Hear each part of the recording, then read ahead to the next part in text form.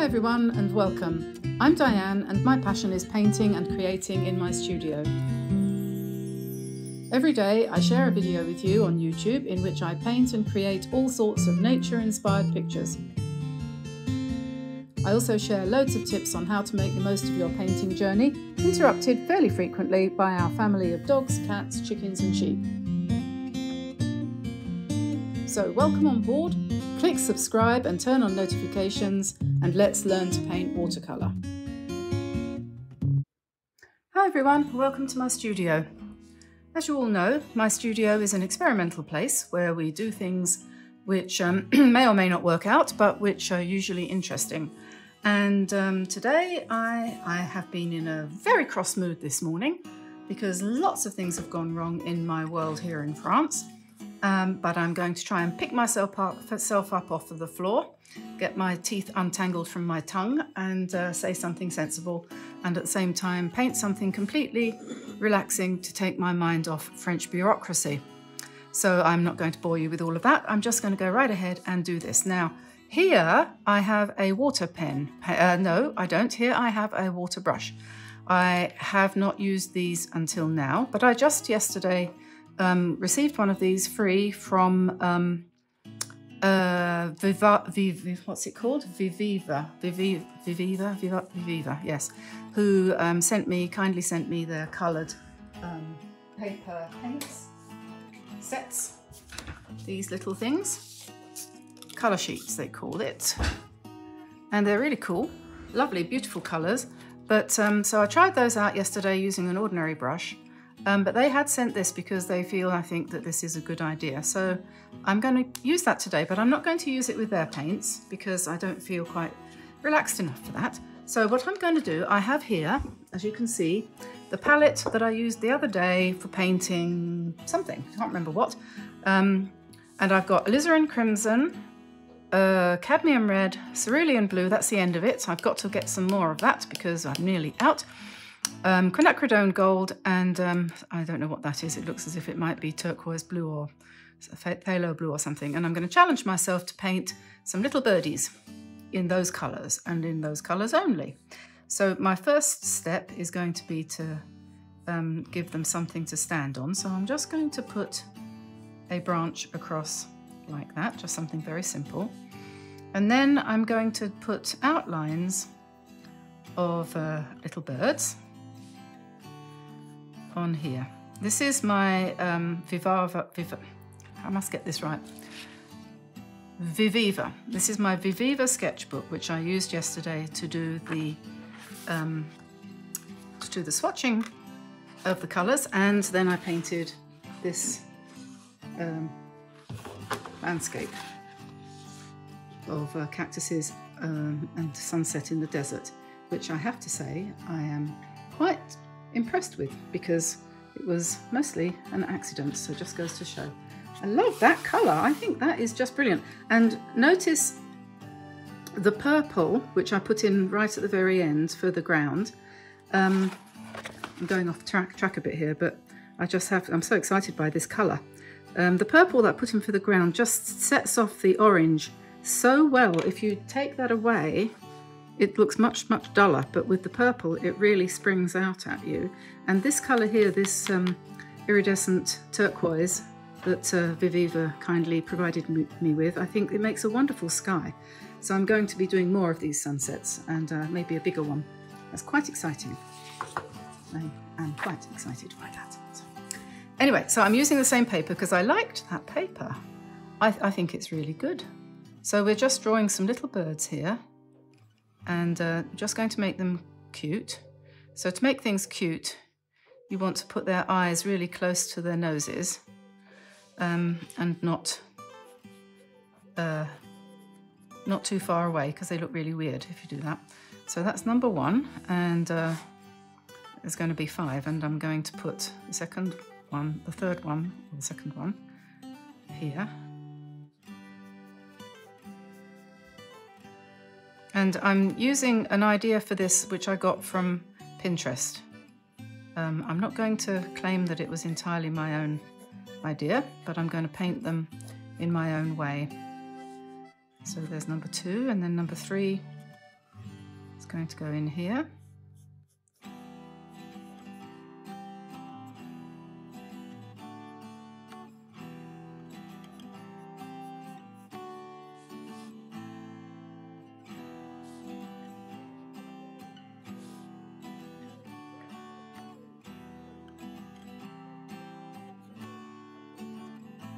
His head's a little bit too high.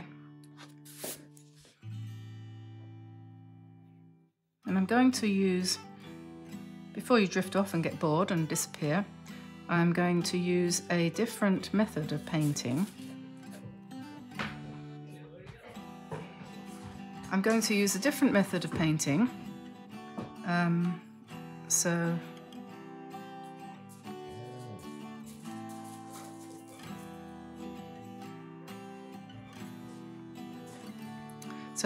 So keep watching.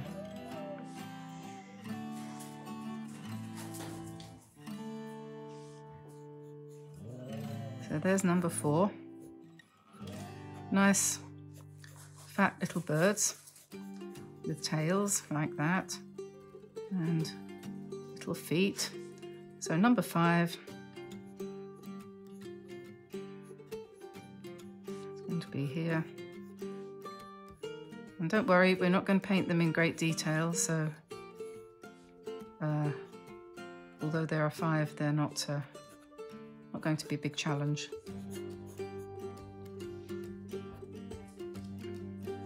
And his little beak there, and 2 eyes.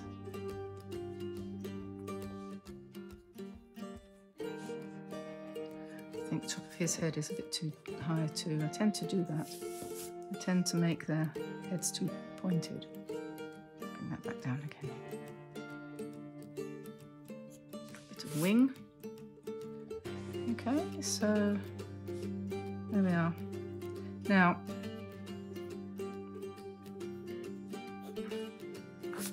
what I'm going to do is I'm going to use my water brush, which I filled with water, and I'm going to wet, I hope, I'm going to wet the bird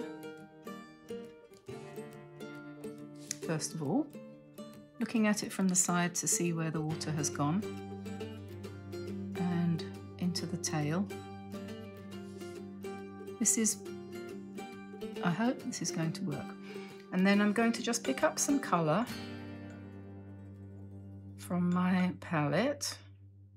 This is cerulean blue, and I'm going to drop it in to the water that's already on the bird, and it won't go past the boundary where the water is.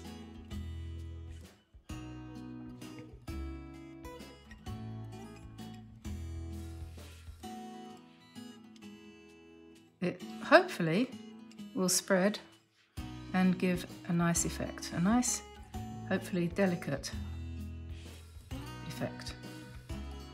And if you haven't tried one of these water brushes before, honestly, I would highly suggest it. Now, to clean the brush, I discovered yesterday you don't dip it in water, you just wipe it. I'm sure I'm preaching to the converted here, and everybody probably knows this, but I didn't until yesterday. You don't need to wash it off in water, you just wipe it on a cloth. So then we come back again and I give it a little squeeze and drip out some water, spread it out. I'm not going to touch the other bird, to try to keep each bird slightly separate for a bit at least. So then, and his tail. If you like delicate paintings, this has got to be a great way to go. So now we're just going to drop some paint into the head of this one and let it spread. And then I'm going to pick up some quinacridone gold, about 10 tons of it.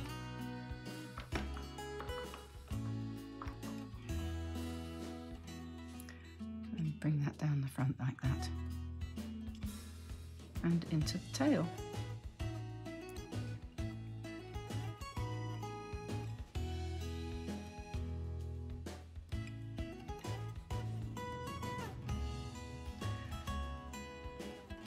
then maybe I'll go up here to this one.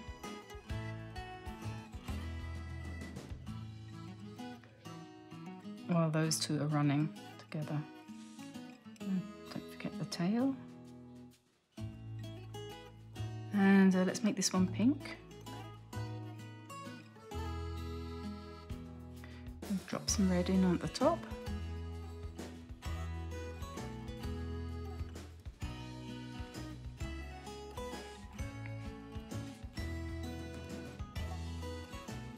And just push the paint down. And put some pink in his tail.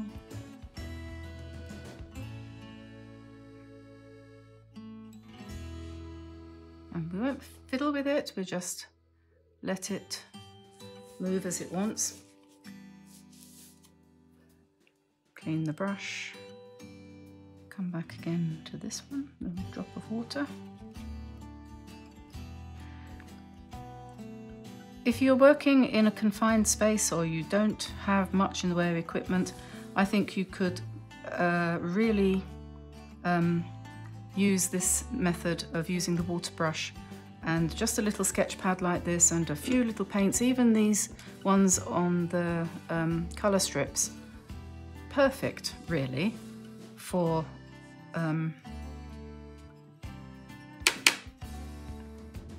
people who are in quarantine, for example. If you have to stay in and you've got nothing you can do, I mean, just get someone to give you a set of watercolours and you can spend hours just playing. You don't need a big studio.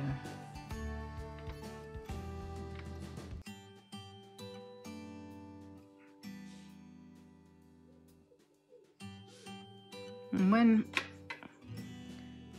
it's bled in a little bit, you can just come in and drop a bit more in and let that move around as well a little bit. And we'll put the beaks and the eyes in later. I'm just going to drop a little bit of an orangey colour in there a little bit.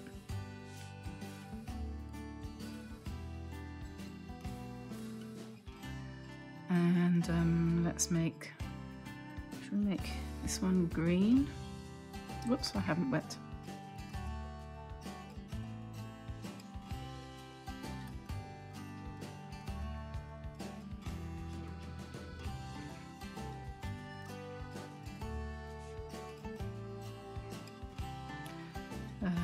Yeah, the cerulean blue and quinacridone gold.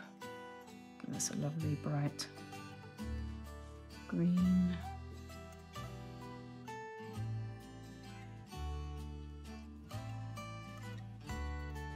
Bit more yellow.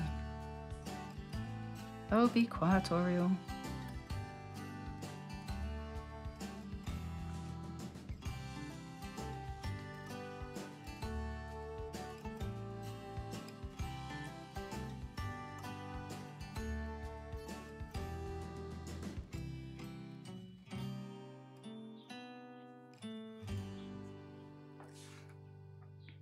Okay, now we need to let those do their thing, and I'm just going to draw in the branch that they're standing on, like that.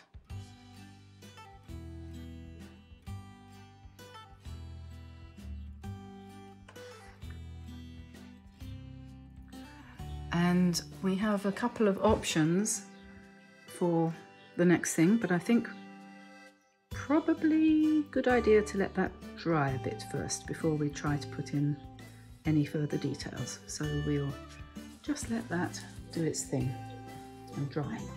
Be back in a minute. Hello, Lottie. Who's a beautiful girl.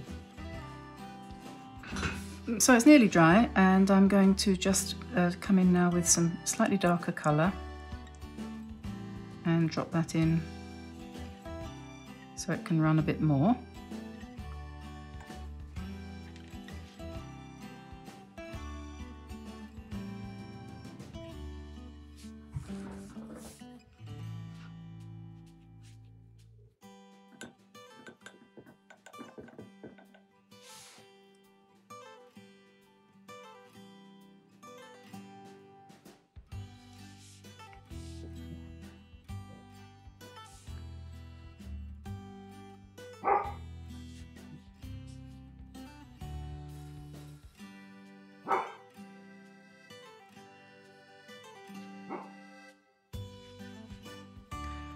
And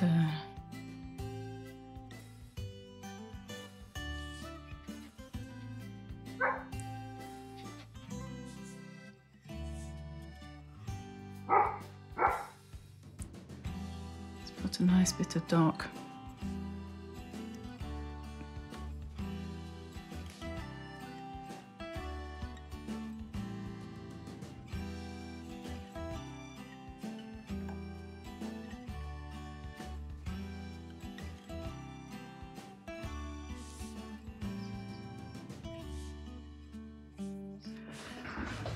And then the red, make that a bit mauvish.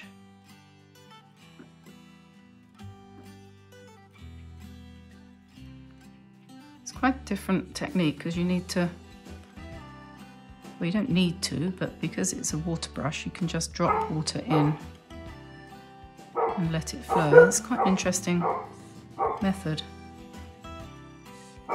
It's going to come out a little bit more random. There we are. So I think what I need to do now is think about the eyes, and I think I'll probably use my watercolor pencils, my Aqua Art. Let's see if I can do the feet first. And where it's damp, it does a really nice job of making a nice dark. It kind of bleeds in. Like that. And then if that one's too wet, but I can do the eye there and there.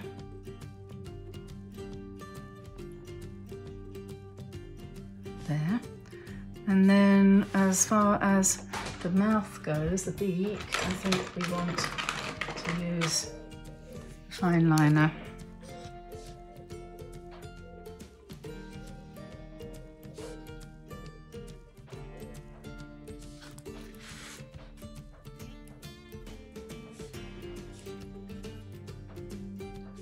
Might need to just dry up water a little bit, it's a bit too much. We'll let that dry naturally, and it's quite nice where I've got little layers of colour in the tail there, so we'll just put another veil layer there and there. And now I'm going to let them dry again and go and see why the cat's meowing yet again. Okay, so that's dry. So now I can just come in with a little bit more colour if I want to darken it down a little bit. Still using my water brush. Experimenting, finding out what it can do, what I can do with it, and how useful that would be if I was painting. You could use this in a car, couldn't you, really?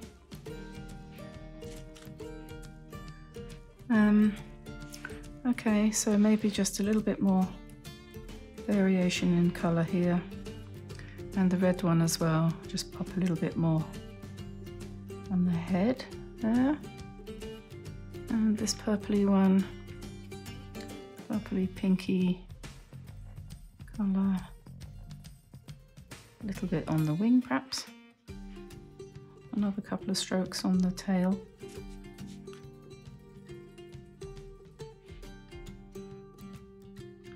You could use it on an aeroplane if you were flying. You could use it in the car for sure.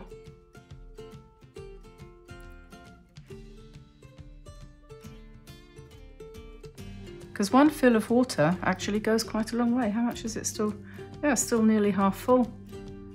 I know this isn't what you would call a massive, huge work of art, and it certainly isn't a splishy, splashy, loose painting from the heart, but it's fun, it's pretty, it's nearly done. I'm going to do some spatter. It's going to go all over my table, but never mind. There's the pink spatter.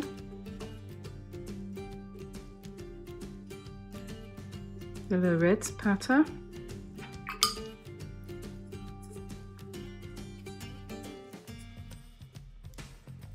and blue.